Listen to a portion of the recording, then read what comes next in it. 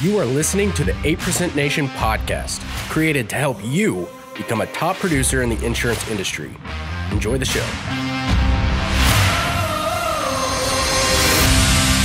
Welcome to the 8% Nation podcast, where we're dedicated to help you get in the 8% of the insurance agents in the country, because 92% of insurance agents fail, and we don't want you to be a part of that statistic. Cody, that is a sad statistic. I've got a gentleman with us today by the name of Anthony Tolliver. Anthony, say hi to the people. Hey, everybody. How you guys doing? Hey, let me give Anthony a quick intro. You don't know Anthony, but I know Anthony well. Please. We went to, Anthony, I think we went to middle school together, not elementary though, correct? Is that correct? You went to Cherokee? Correct. I went to Cherokee. So we know each other since we were, in 8th grade, 7th grade. And now he's a 14-year NBA veteran, currently playing for the Portland Trailblazers. And he is going to give some breakdowns of how he's been able to stay in the, not just the 8%, but the 0.0008% of athletes, because there ain't no harder place to stay than on an NBA roster. Would you agree with that, Anthony? Yeah. I would say that's pretty accurate. Right on, man. Well, hey, thanks for joining us. What I hope to do is just kind of really introduce you to the folks. And also, you know, the insurance industry is highly competitive. It's highly performance driven. It's highly discipline focused. Those that have a lot of the attributes that athletes have find a lot of the same success in the business world, but more importantly, the insurance industry, because it's so competitive. So, dude, thanks for joining us. Man, I have you down for 14-year NBA vet. You've played in 664 games in the NBA.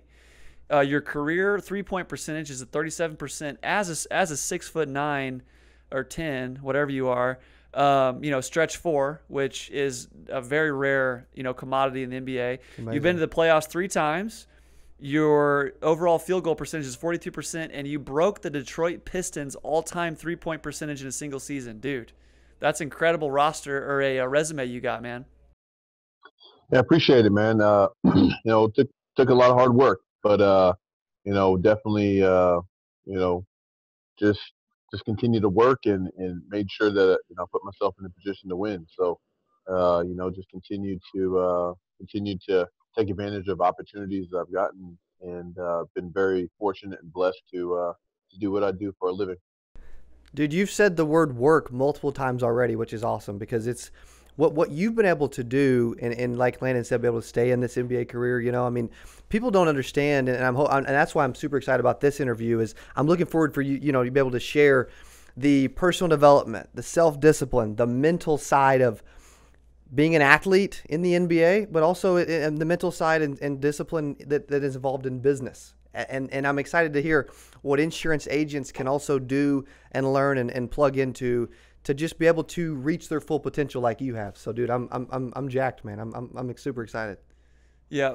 And then not only that, dude, you not only are you a 14-year NBA vet, you also have, several extremely successful businesses in real estate, and I mean, can I say multi-million-dollar businesses as well? I mean, from my understanding, based on our conversations, by the time, you end up hanging up the NBA career, you're going to have your future already set from a business side too. Is that correct? Yeah. I mean, I've taken it very seriously to set myself up, to do some incredible things after I'm done with basketball. Basketball has, given me the opportunity to, do a lot of fun things, a lot of great things, and develop a lot of great relationships over the years. And for me, it's just been about taking advantage of those opportunities and those relationships, and being able to start a lot of these businesses and stuff while I'm playing, so that, just like you said, as soon as I'm done, it would be step right into some leadership roles within some of these businesses that I'm a part of right now. And at the same time, just getting a lot of education on the ins and outs of startups and just in general business and growing a business, how to do it, while I'm still playing. So then when I'm done, just all that education will go into me being able to do this, myself after I'm done with whatever business I'm a part of. That's awesome, man. Where do you find time, man? Like, that's just. you have to be really good at multitasking. Um, Yeah. like I told you guys on the phone a little bit ago, was leaving practice. I'm at the Safe Light auto repair right now to get my windshield fixed while doing the podcast, right? And uh, in between all that, I had to find time to get some food, right? And as soon as I leave here, I'm gonna go pick up my daughter from school, and then then probably go on a date with my wife tonight. So it's crazy. I mean, some days get pretty full, but I just try and make sure that I keep the most important things first. And I'm a man of faith, so that's something that I lean on a lot, and that I put first, and that also in turn turns into me putting my wife first, and then my kids after that, uh, and then kind of everything else falls into place. Wow. Good stuff, huh? I told you he's a good dude. Dude, no doubt. That's Hey, awesome. so let's get into it, man. So what I would like to break down real quick is being a 14-year NBA veteran and being a part of a highly competitive environment. How have you learned? That's not a lot of people last. In the NBA. What have you learned that has separated the guys that peel out of the NBA that can't handle it? Like, what have you done to stay relevant, to stay competitive, to stay on a roster for this long, man? What are some secrets we can kind of glean from you, buddy? Uh, I would say a couple things. One thing is you mentioned relevancy. Uh, I've tried to stay on top of the game uh, on the business side, but also more importantly, just on how the game is going, like the trends, the things that are popular within the game, and where the teams are going with it. And I've just tried to make sure that my game fit that, and everything else, and just stay consistent. So for me, um, my off seasons are everything. A lot of guys, not I don't want to say most, but a lot of guys, they take the off season off and kind of hang out and go on vacation and all that stuff. And I still have fun. I still have time for my family, and we still do our vacation stuff. But uh, that time is dedicated to building my body up to being, elite, right? And so, for example, like on this team, I'm the second oldest guy on the team, but I have the lowest body fat on the team. It's just like making sure that you know I continue to uh, try and push myself to be elite in every single way, so that every single year I have to reprove myself and prove that I deserve my spot over that young guy, and so I have to continue to reinvent myself and be flexible. Well, Mm. that's incredible. So walk me through a little bit about how you actually do that, like tactically speaking. What's you mentioned that discipline is one of your strong suits. What do you mean? Break that down for us. Did you always have that, or is that something you developed, or when did you decide you need to develop? Just break that down, man. Yeah, I mean, I think it's something I've always had a certain amount of it, innate, like just kind of like that's been who I've been since I was a kid. I would be the kid that, my mom would have to come outside and say, "What are you doing? Like, we're about to eat dinner. You got to come inside. You can't shoot. You can't shoot all day long, right? You can't, at the YMCA, you can't play one on one, from 9 in the morning till 9 at night, and not every day, right? Like you have to do other things, right? So I've always had a work ethic and wanting to get better, and kind of an obsession with the game and with the process. And so for me, it's just always been about making sure that I'm doing. I've never had an issue with doing enough. Actually, sometimes I do too much. So for me, it's always been about making sure that I hone in on the amount of time I'm putting into my craft, and allow my body to rest, and everything else. As I've gotten older, it's gotten even more important to be work smarter, not harder. It's kind of as I've gotten older, it's kind of become my motto. So you just go ahead. Well, you're good. You're good. You're good. So you just basically learned your body, learned your schedule, and then just, scheduled it in? Or how do you walk me through, like, what's the life of an NBA player during off season? Is it get up at 7 a.m. and have a good meal and then work out and then what's that look like, buddy? Yeah, so for me, this off season was a little bit different. I was very blessed and fortunate to be able to build like my dream house, and my dream house includes a gym in my backyard, like an indoor half court gym. So I didn't have to go very far to work. That's awesome. It used to be a commute, and then now it was just roll out of my bed and go to work. So yeah, this past summer, it was every day, uh, 7 o'clock.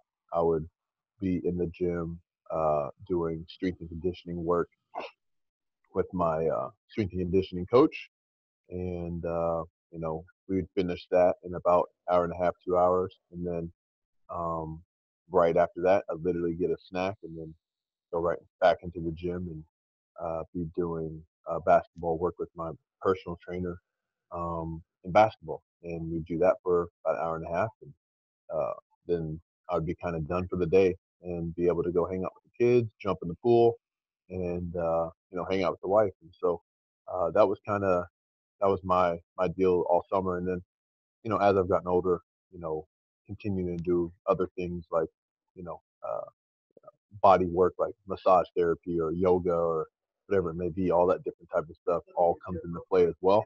So just continuing to just you know, listen to my body, and but for me it's about consistency, and it was literally just every day. It wasn't Monday through Friday. It would be every weekday. On the weekends I'd usually you know uh, give myself a little bit of a break, but either Saturday or Sunday I would still be in the gym, doing something, but it wouldn't be a full day of work. But yeah, man, it's definitely a full-time job, and to add on to that, I would fast.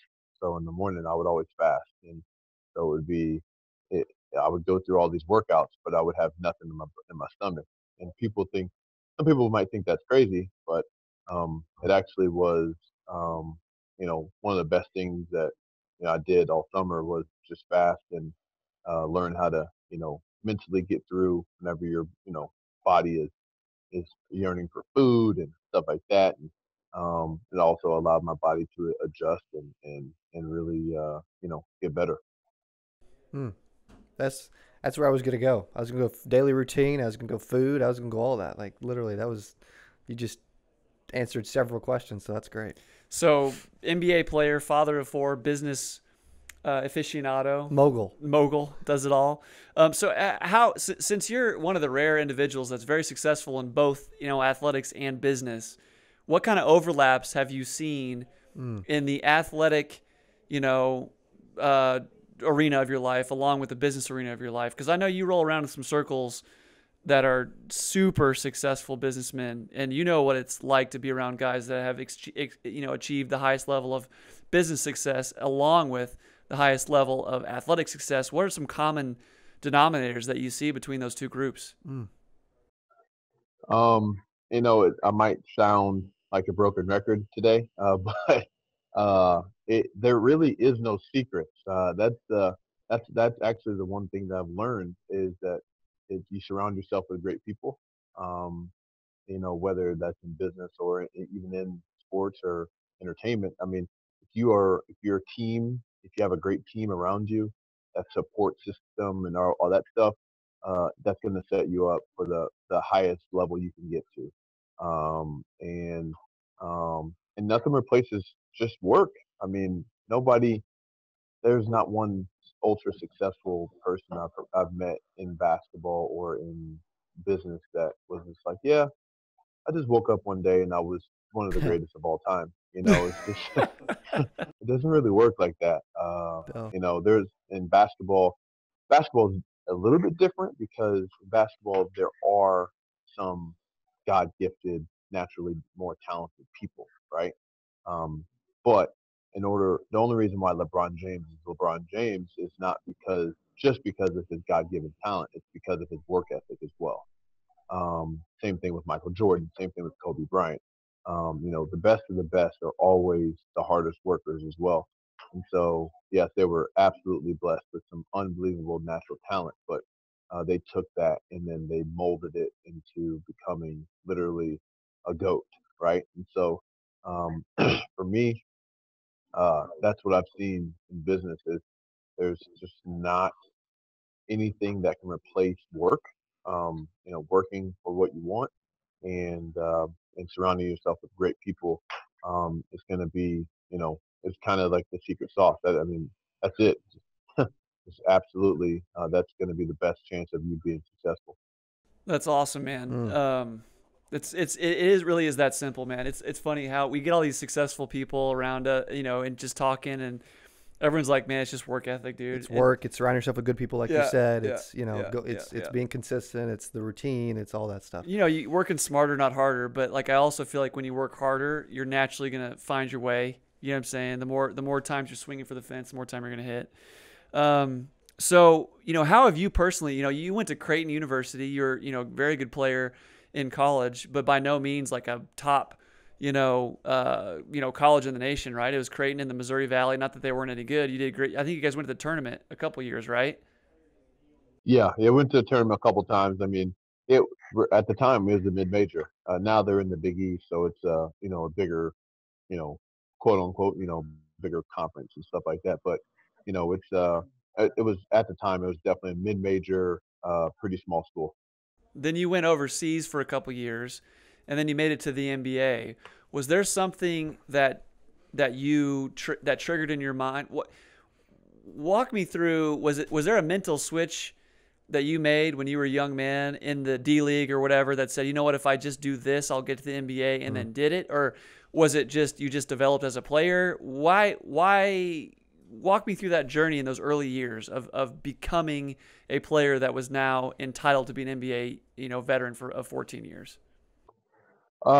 Yeah, I mean, so you know, playing in the D League, also playing overseas, allowed me to have a different perspective on just the appreciation of this level and this league, and um, you know, it, having to do your own laundry, not having a practice facility, just there's a million little things that you just don't think about that you know when you don't have it, you're like, oh wow, like that sucks.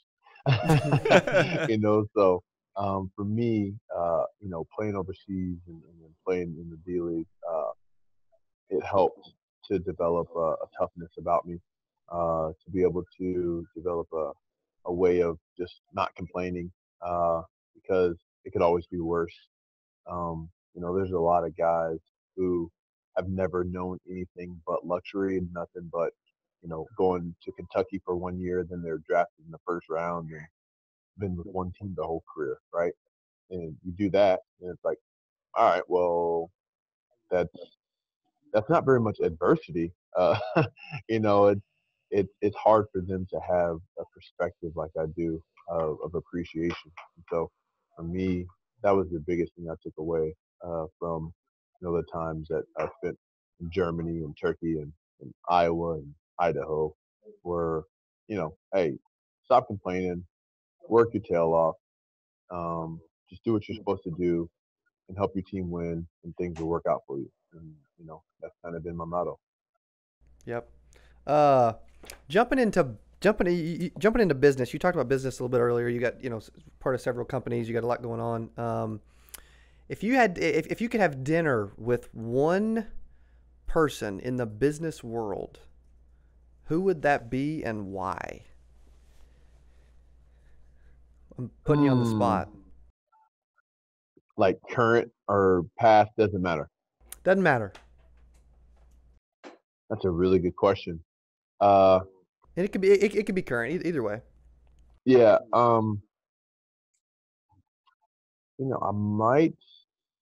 I might say someone like Junior Bridgman. I don't know if you guys know who that is. He is. Uh, he played about 12 or 13 years in the NBA. He was, I think he might have been All-Star once or twice. I mean, he was a good player. But in his career, he played back in like the 70s and 80s, I believe. And I think in his career, he might have made a couple $1,000,000, 2, 3, 4, 5 $1,000,000. I don't know, not much, right? Like comparatively, right? But he had about, I think at the end of his career, he had saved up $1,000,000, and he turned that into I think about a $400 million franchise, uh, you know, like whatever you want to call it, empire. Yeah.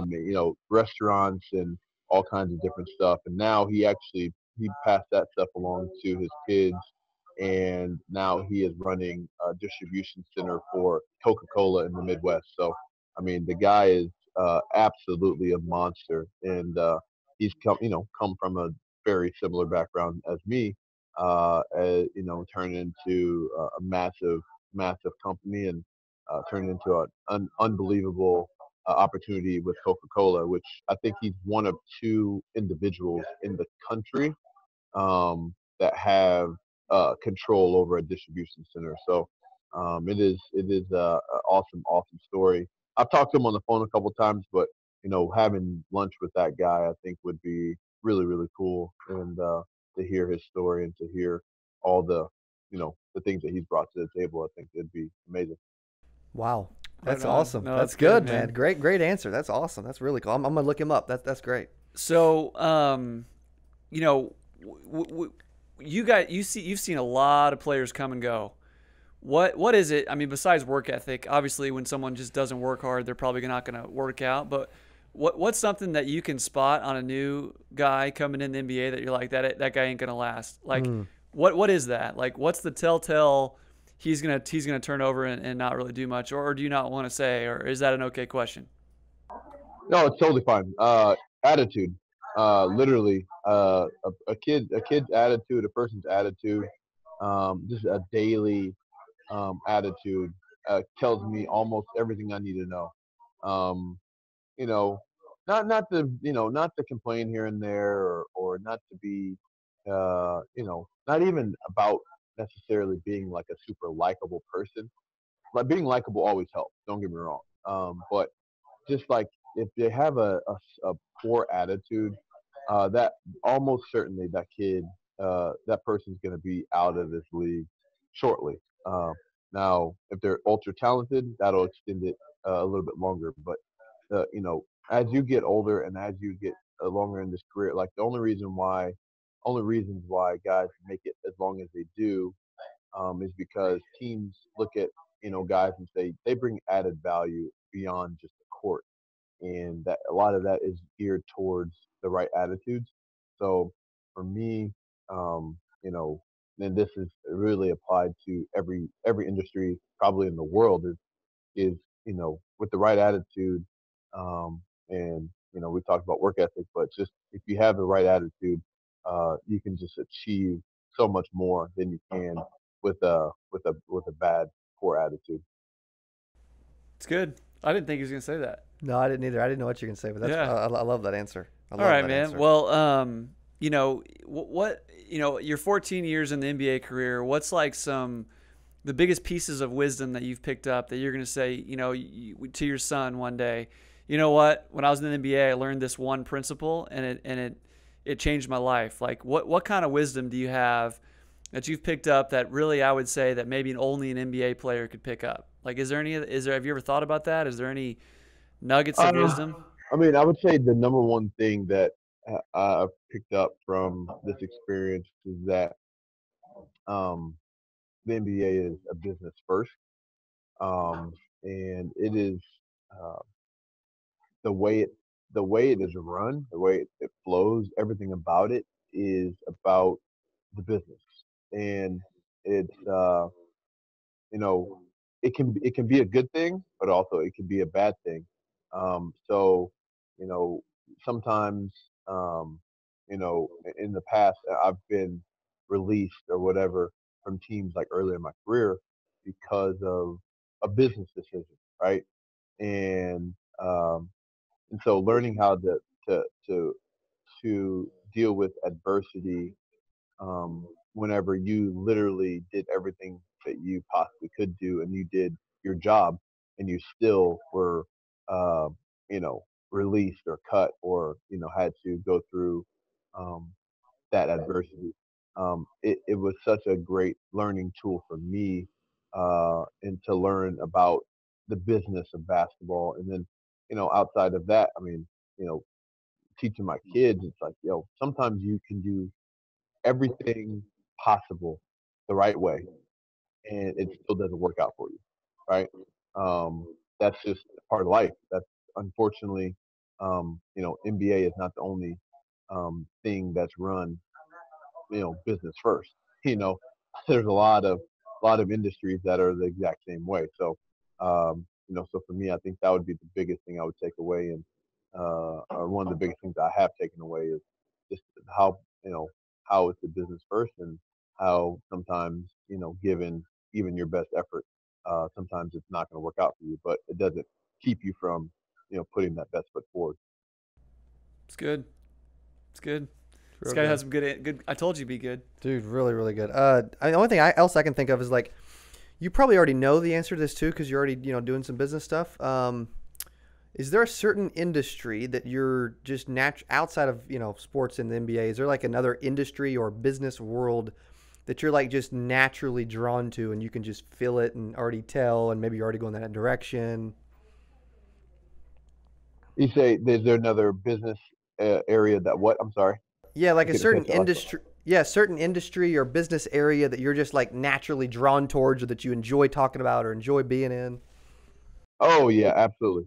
I mean, my number one thing outside of NBA is real estate. Um, absolutely. I mean, that was the first thing I did with my first chunk of money that I was able to save up with just buying investment property. Um, I didn't even buy it very well. I probably overpaid for it, but I felt like it was just something it's something I've been, learning about, you know, reading about for a long time, and I just like, you know what, it's time to jump in. And so, but yeah, real estate is something that gets me really excited. Um, it's something that I'll almost certainly do quite a bit of whenever I'm done playing basketball. On top of, kind of, I would say secondary to real estate would be just startups.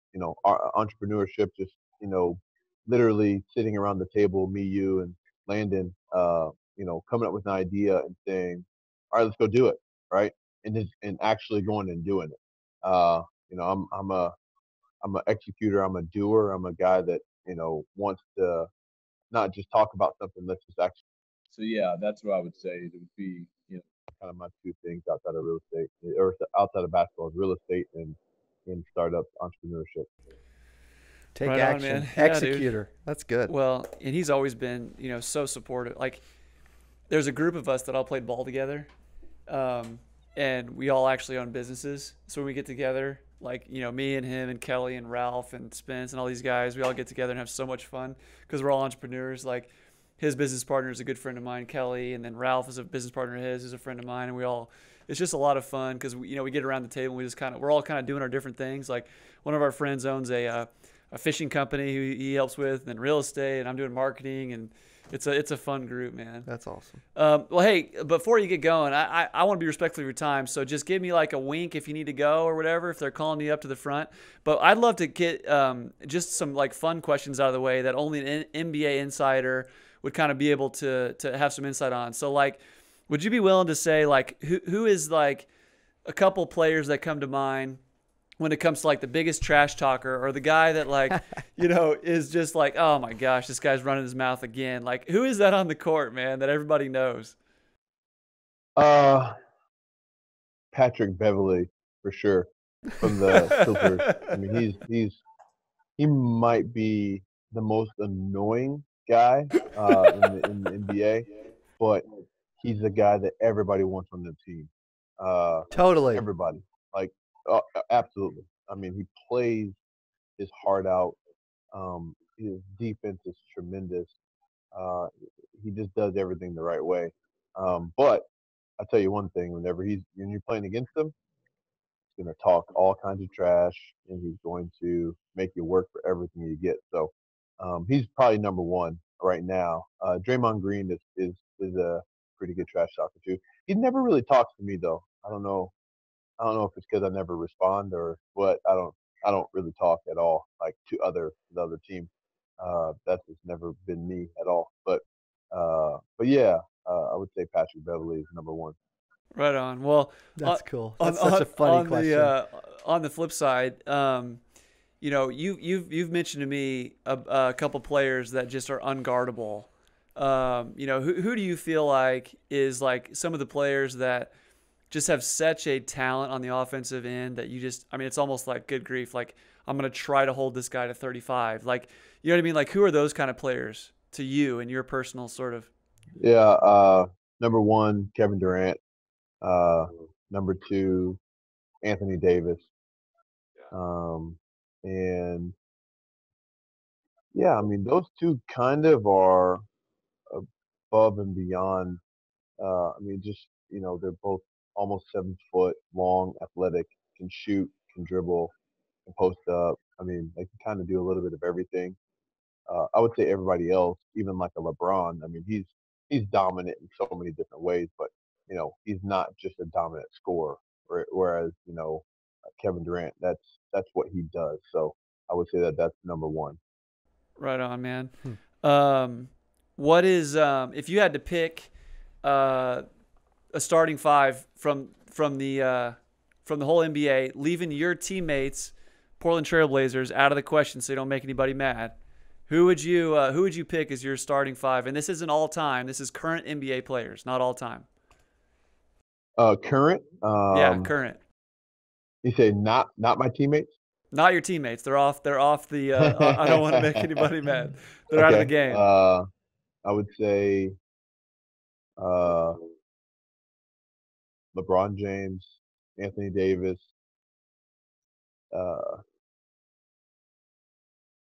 Steph Curry,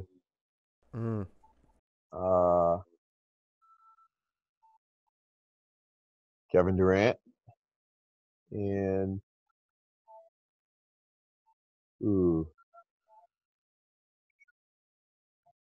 maybe throw in Giannis Antetokounmpo. Yeah, makes sense. Have you played against Giannis? Oh, you played against Giannis. You saw his block against Giannis. I did right? see the block. Dude. When I saw that, I couldn't even believe it. In fact, Dylan, you got to throw a clip of that block on this podcast during this interview, because he just stops. You know, that it was amazing.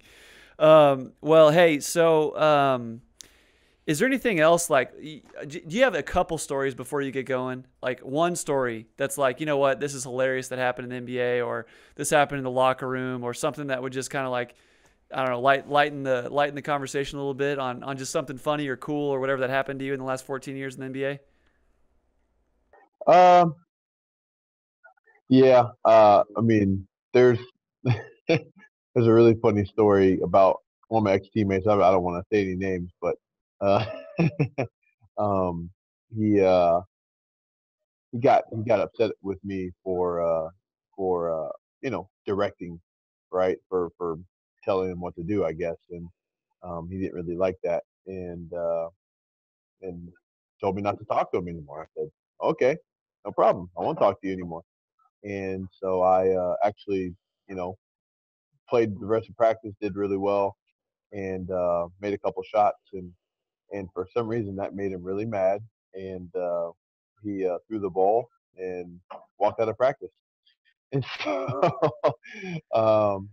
yeah, I'm not gonna say any names or anything like that, but yeah, it's you just never know. You never know with the NBA. It's yeah, you know, the types of personalities you're gonna have and types of things you're gonna have to deal with. It's I'm definitely gonna write a book when it's all said and done. To It's not going to be a tell-all book, because I'm gonna still try and stay away from naming a bunch of names for certain stories. But man, there's a lot of material there. That's good. I would love that. That's awesome. Well, I'm in, man. I'll buy your first copy, dude. Send it my way. Is there anything else you want to maybe talk through that you have the stage? You know, this is going to be seen by thousands of, young business professionals, business executives, anything, you want to say to the group before we kind of head out? Honestly, like I said, I wouldn't say there'd be anything like I don't have any, secret, secret sauce or anything. It would just be, to continue to work, continue to put yourself in a position to be successful, allow everything else to work itself out, and control the things you can control. I think a lot of people take too much time, spend too much time trying to control things that they have no control over, and it really can drive you crazy. So control the things you can control, and allow everything else to fall into place, and don't allow other people's uh, opinions of you determine your self worth and what you think about yourself. If that was the case, I would have never made it to the highest level, never made it to the NBA, because that was not something that was supposed to be a part of my life, and what everybody else thought was it was not going to ever happen. But for me, I just never let the negative noise affect my outcome. Right on, man. Dude. Good dude.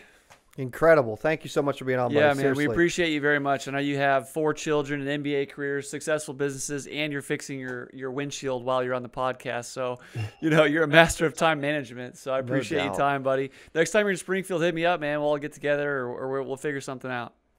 Sounds good. Absolutely. All right. Thanks for joining us, man. It's been an honor, bro. Thank you, buddy. Absolutely. All right. See ya.